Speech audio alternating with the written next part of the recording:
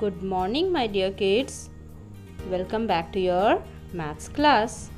Children, today while doing class we have to think, and what we have already learned, today we are going to revise it. So, today we will do mental maths revision.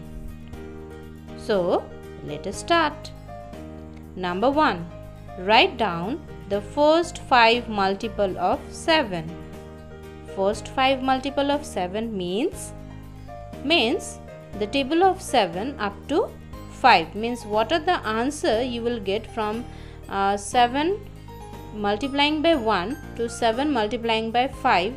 This 5 multiple you have to write down in answer.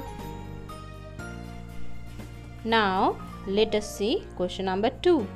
I am 30 more than the number of legs in a chair. Can you guess me?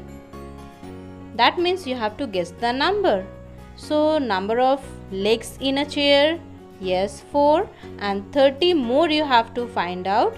So you will add and you will get the answer. Now let us see question number 3. Subtract the face value from the place value of underlined digit in 348. So children, here the digit is 3. So what is the face value and the place value? Both first you have to find out and then you have to subtract from place value with the face value. Okay children? Now let us see question number 4. 8 tens plus 95 plus 2 ones.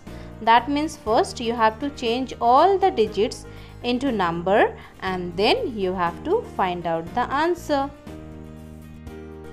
Now let us see question number 5. 9 multiplied by dash equal to 0. That means by which number we will multiply 9, so that answer we will get 0.